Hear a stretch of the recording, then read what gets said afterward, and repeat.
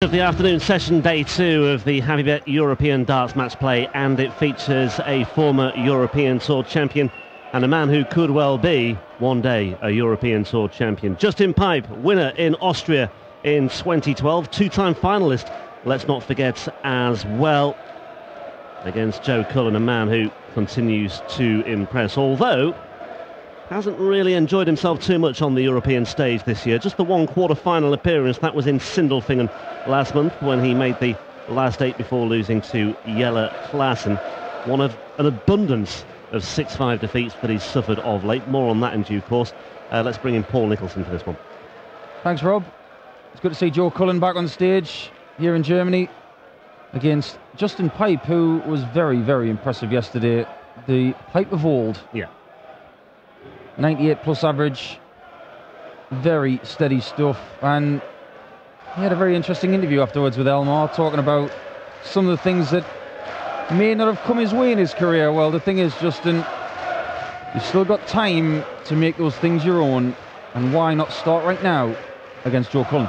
Yeah, highest average of the day yesterday from Justin Pipe. In fact, I mean, we were talking about performances of the day, and I think I, in particular, was guilty of overlooking Justin Pipe when we were talking about it. I think because we've been used to seeing Justin Pipe play like that in the past. First leg, Justin to throw first.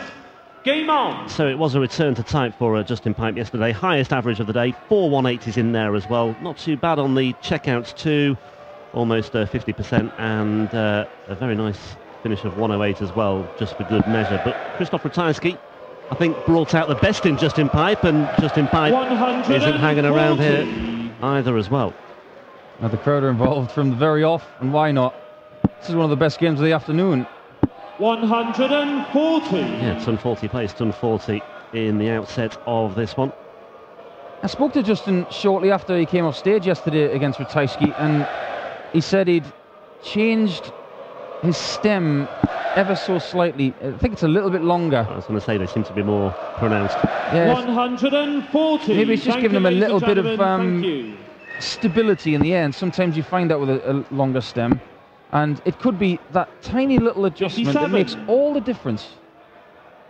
Hugh Ware calling order there. Justin Pipe doesn't mind this crescendo of noise during the warm-up, but not during the course of a match maybe. Hugh Ware's just called for order, and they're doing it again anyway. It's not only the players that find it hard to keep the crowd quiet, but the referees do too. But 76. Then again, Justin's got earplugs in. You can probably hear it, but it won't faze him. He does a lot of work on the mental side of the game, and he's a tough cookie. 83. Justin, you require 145. Yeah, he's got his work cut out here, Hugh Ware, I think, in this final match of the afternoon session.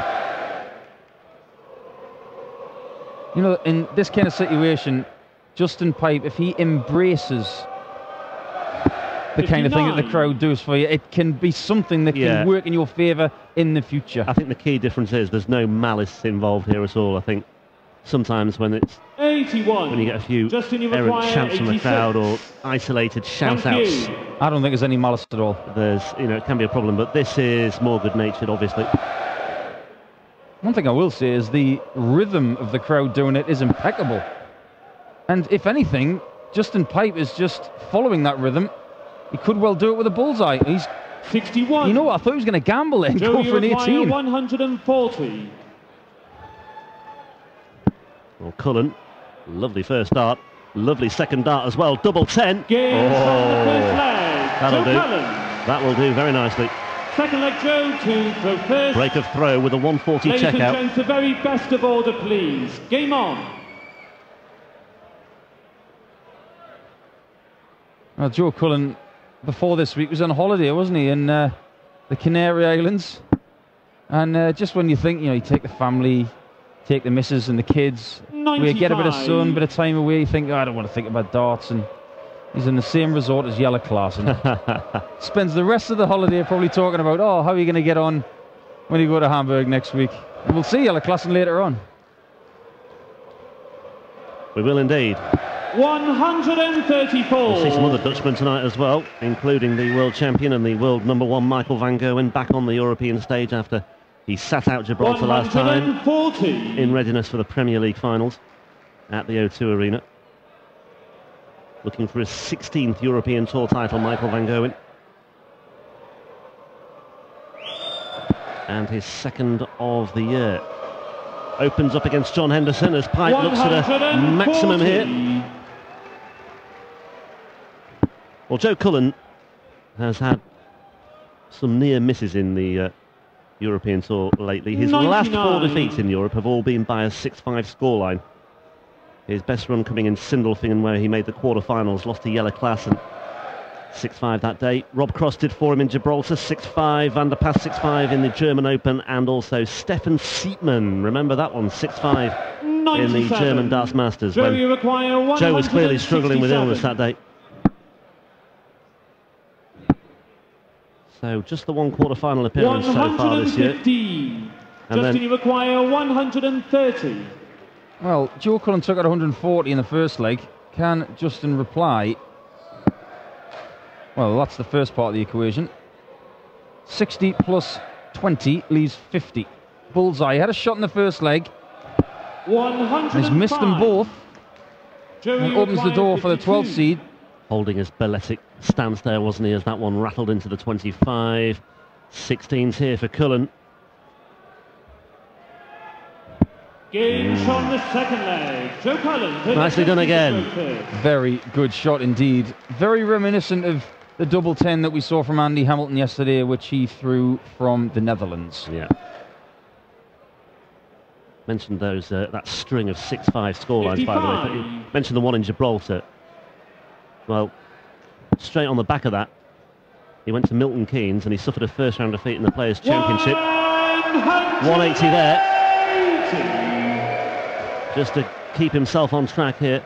Lost in the first round to Andy Bolton in Milton Keynes. Guess what the score was? 6-5. And then the next day, he made the last 16, lost to Kim Huybrechts. 6-5. 6-5. Likes a tussle. May not go the distance this one. He's got the break already, and he's already posted a 180. How can he back it up?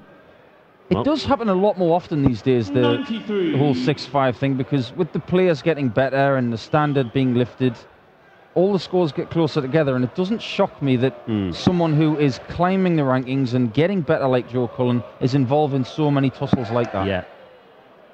Well, it's been 2 months or so since Cullen secured his first PDC ranking title, winning Players' Championship 8 in Barnsley with a 6-5 win over Darrell Gurney in the final that day. Of course it was. Having made 3 previous ranking finals, and I think the fact that he made significant reference to it, the fact that he's now got over the line, 3 ranking finals without winning one, and then finally bagging one.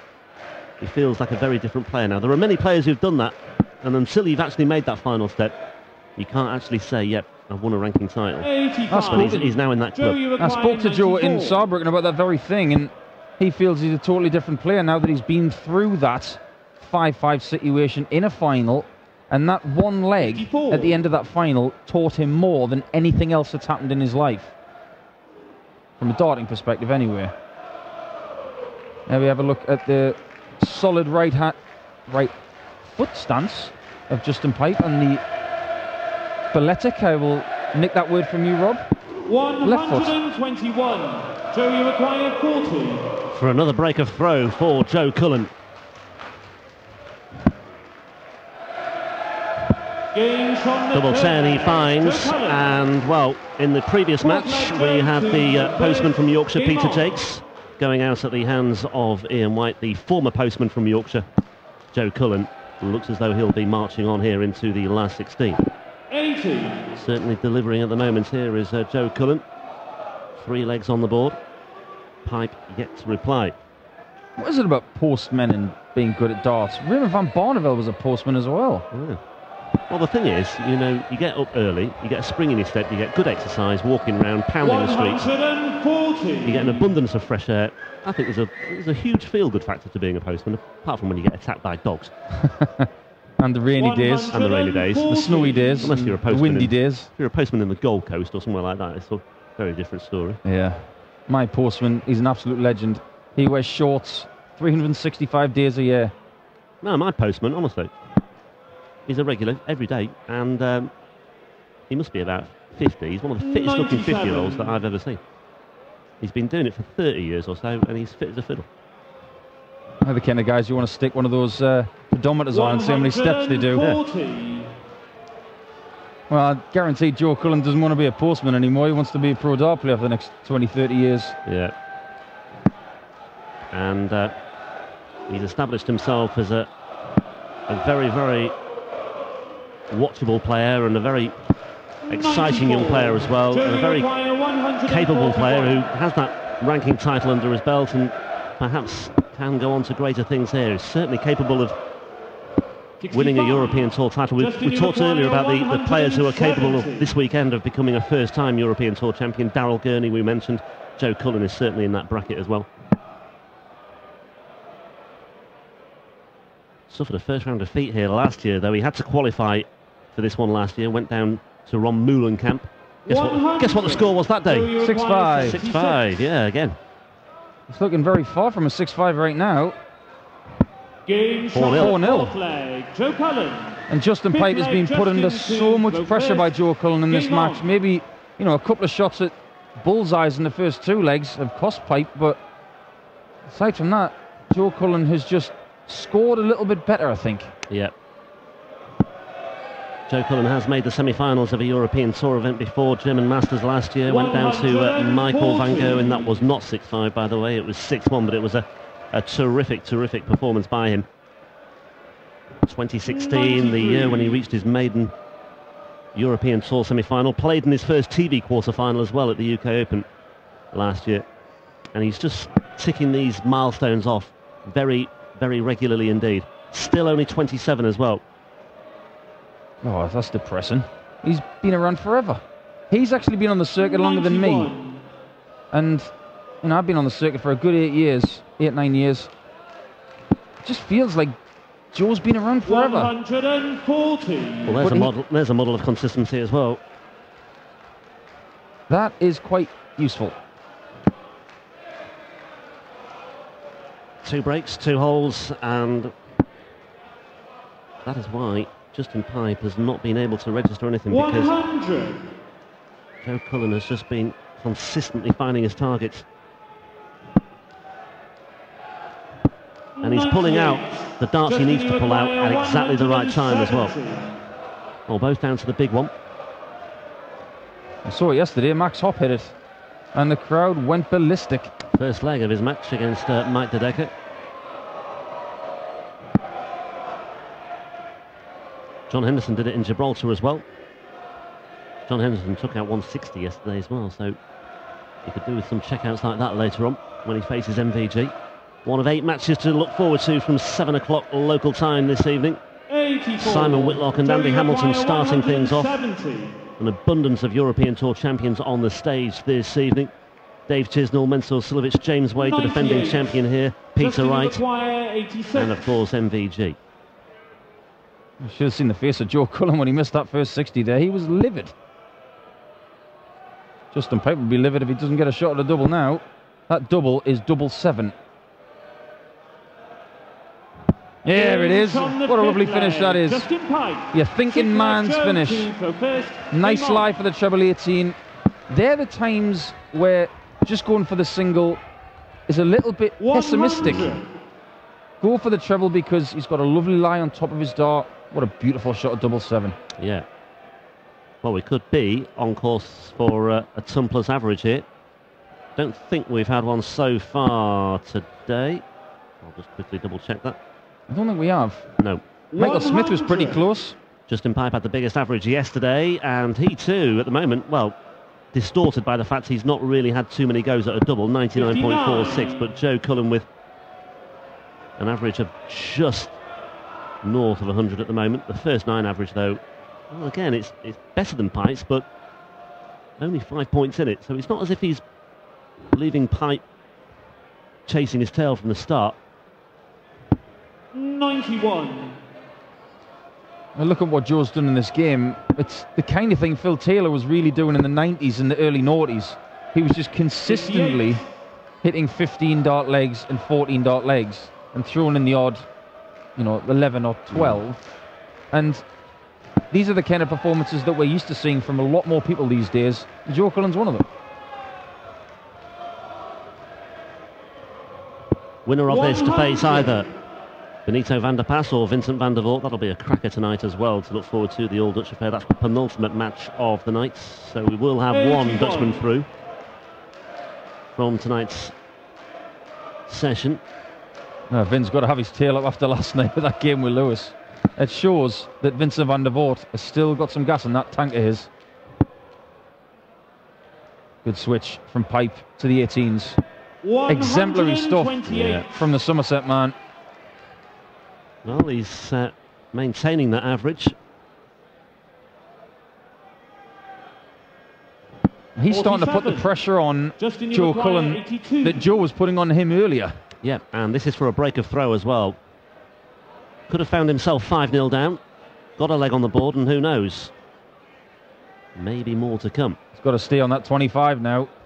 75 left. He would love a dart in the bottom half of the 25. Nah, he's found a 7 again. He's having a quick look, but it is another 7. Well, I hate to say it, Justin, if you hit another 7, you don't get the jackpot. 74. Gerwen require 156. This has to go, and it may well go. It may well go. Double 18 for Joe Cullen. Well, he was some way away, but that would have been one heck of a steal. Require 8. But this is a more gettable break opportunity for Justin Pipe. Ever so slightly awkward, that one. He just had to move a little bit. It was awkward. Now double 2. Oh, that's good, you know. That's really good. Steely darts from Justin Pipe. 7th leg, Justin. If he didn't hit that, he was going to be 5-1 down. Yeah, missed double 18 from Cullen. Pipe given another opportunity, and he takes it, and it's a very different match now, because if he holds here, it's 4-3, and we talk about the scoreboard psychology from time to time, and 49. That may well come into play here, and who knows, maybe it will be 6-5 again for Joe Cullen, but which way? Well, he'll be hoping it's 6-2. 96. Well, Joe Cullen, of course, is a very avid Manchester United fan, and he will be wanting to do the exact opposite of Zlatan Ibrahimovic. He will not want to go out of the door.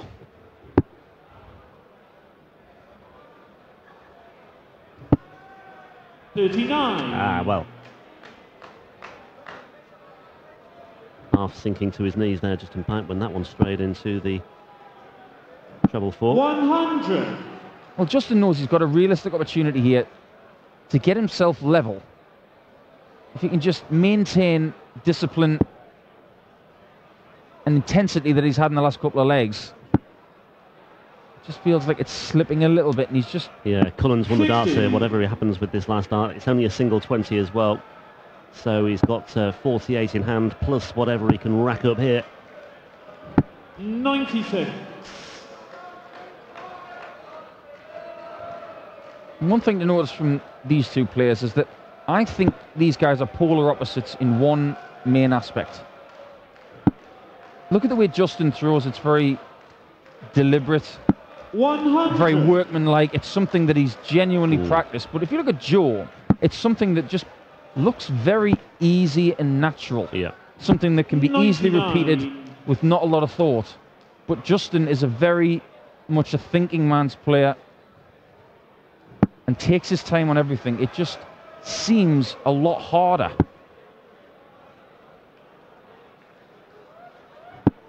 $44. Joe, you require 110. Just when it looked as though Pipe was forcing his way back into things, Cullen has the initiative once again here.